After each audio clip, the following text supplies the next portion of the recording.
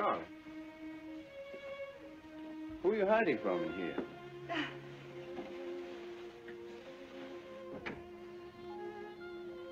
What are you up to? Well, why aren't you upstairs resting with the other girls? What is this, Scarlet? A secret? Oh, Ashley. Ashley. I love you. Scarlet? I love you, I do. Well, isn't it enough that you've gathered every other man's heart today? You've always had mine. You've got your teeth on it. Oh, don't tease me now. Have I your heart, my darling? I love you, I love you. You mustn't say such things. You'll hate me for hearing them. Oh, I could never hate you, and I know you must care about me. Or you do care, don't you? Yes. I care. Oh, can't we go away and forget we ever said these things? But how can we do that? Don't you want to marry me? I'm going to marry Melanie. But you can't, not if you care for me. Oh, my dear, why must you make me say things that will hurt you?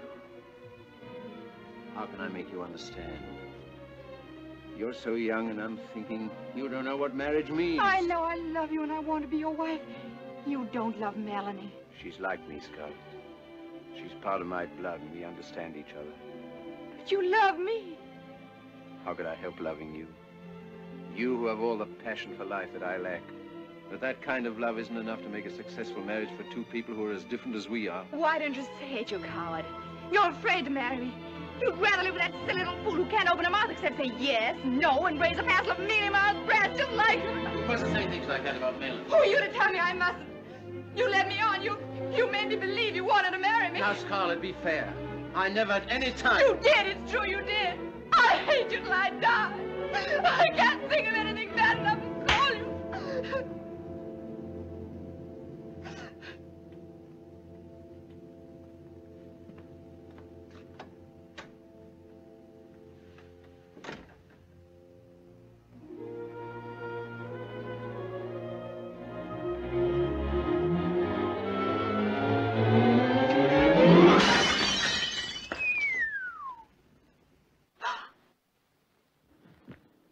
Has the war started?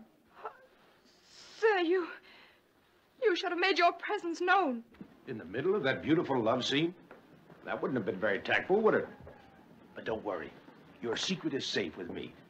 Sir, you are no gentleman. And you, miss, are no lady. Oh. But don't think that I hold that against you. Ladies have never held any charm for me. First you take a low, common advantage of me. Then you insult me. I meant it as a compliment. And I hope to see more of you when you're free of the spell of the elegant Mr. Wilkes. He doesn't strike me as half good enough for a girl of your... what was it? Your passion for living? How dare you? You aren't fit to wipe his boot. And you were going to hate him for the rest of your life.